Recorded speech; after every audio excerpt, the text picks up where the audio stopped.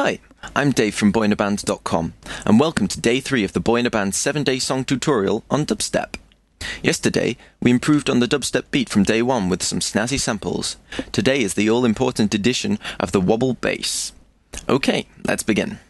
Now this bass will consist of two instances of Thor, one for the prominent sharp mid to high end of the sound, and another for the really bassy sub-bass underneath. So let's start with the top end, but we need a combinator first, so right-click, Combinator. And let's name this Wobble Bass. Now to mix the two instances of Thor together, we're going to want to create a line mixer 6:2 in our combinator. And then right-click, create Thor. And let's get to work on our first instance of Thor. So initialize Thor, right-click, initialize patch, click Show Programmer, and that opens up the low end of this synth here. And we want to make two analog oscillators. One's already in there. And a multi-oscillator. Change one analog oscillator to a pulse wave and send these two through to the filter by hitting 2 and 3. Now, detune the multi-oscillator a little bit to make the sound a bit thicker. And with these two crisp analog waves and one kind of detuned multi-oscillator, it'll mean there's a thickness to the sound, but it'll still be punchy and sharp. Now would be a good point to probably put some notes in the track lane so we can hear our synth. So I'll just do that now. If we have a look down here, to add notes, pencil tool, the W is the shortcut key. But yeah, draw an area and double click it. And I'll get to work putting in some notes here. Okay, so I've written my riff out, so let's have a listen to it. Remember, dubstep tends to be minor and even dissonant, which means using notes that clash, for example when they're half a step away from each other, to create a dark, sometimes painful sound. But here, I've just used some notes from the key of G sharp to make a cool riff. Now notice here, dun, dun, dun, dun, how those two notes sound really cool, D and C sharp. It's because they're a semitone apart, so it just sounds really chromatic and cool. Okay, enough music theory for now. Let's go back to the instance of Thor and let's get this wobbling. Now we've got our notes in there. For the flow pass filter, turn the frequency down to about half. Yeah, and turn the resonance up a bit to about maybe a quarter.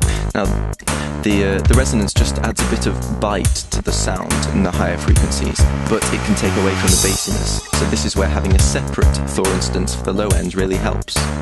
Okay, and this point on the frequency here is where the wobble will modulate from. Okay, before I forget as well, turn up the sustain in the amp envelope to full so it doesn't lose any volume over time as the notes are held down. Okay, now for the actual wobble. Hit the key sync and tempo sync on LFO1 so it starts the wobble each time you play a new note and it's in time with the song, and turn the rate to 3/16. So 16th triplets. Now this will give it that really kind of offbeat, wobbly sound that I've been talking about the whole way through this tutorial series.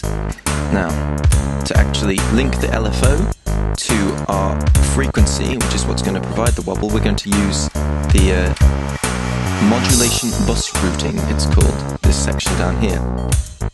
It's not as complicated as it looks. Click the drop down for source, hit LFO1, turn the amount up to 100, and set the destination for filter 1 frequency. And there we have our wobble. Easy as that. It's so beautiful. Now we have the high end, we need to make sure the floors will be shaking too. If you have rubbish speakers, then you probably aren't going to hear this, so you'll just have to trust me that it's doing something. Make a new instance of Thor, right-click, create, Thor Polysonic Synthesizer. And, yep, it's coming through. Right-click, initialize the patch.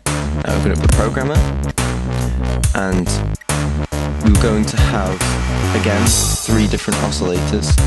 We're going to have one sine wave here, another analog sine wave, but another octave up.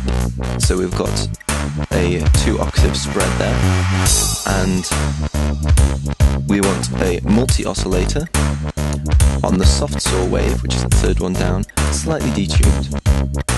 Now let's send those through by clicking the 2 and 3 buttons there. if we turn our frequency down to about a quarter, leave the res where it is, so there's no kind of light on the high end, it's all low end in this one. That's the lower end of our wobble sorted, so if I mute the high end, you might just be able to hear that. But that will sound really bassy on some good speakers. So bang that in the club and you will feel it. Okay, and now that's our first wobble bass done. But I think we need a bit of variety for our verse in our song, so I'll just mute this one and let's make a new wobble bass. Okay, so let's make the second wobble bass. Right click, create a combinator, let's name this one Wobble 2. Make an instance of Thor, create Thor polysonic synthesizer, initialize it, right click initialize, and show the programmer.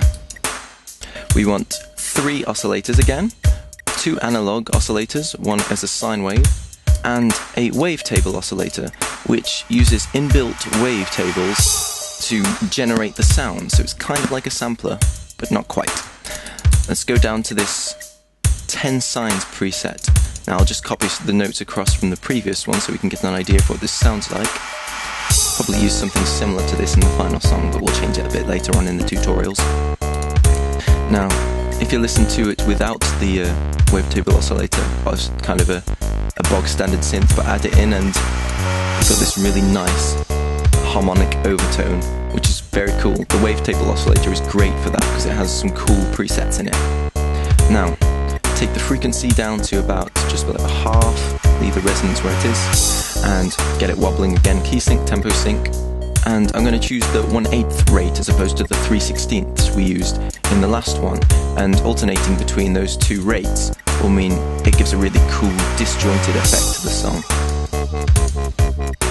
And there's our wobble. Let's hit that sustain again, turn the sustain up on the amp envelope so it doesn't lose any volume. And that's almost there, but I think it can be a bit more fun.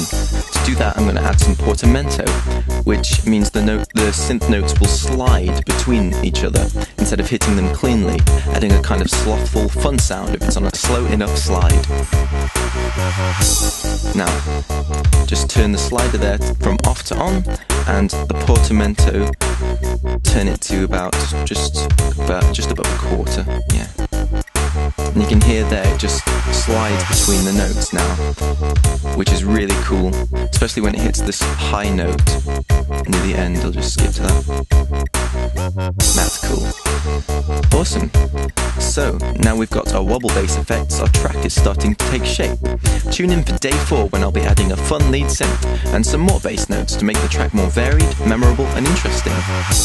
Until then, see what other tones you can get from using different oscillators in Thor and make them wobble like Amy Winehouse. If you found this tutorial useful, help me out by rating this video or posting a comment so other people can find it. And don't forget to check out my website, Boyinaband.com. Have a nice day!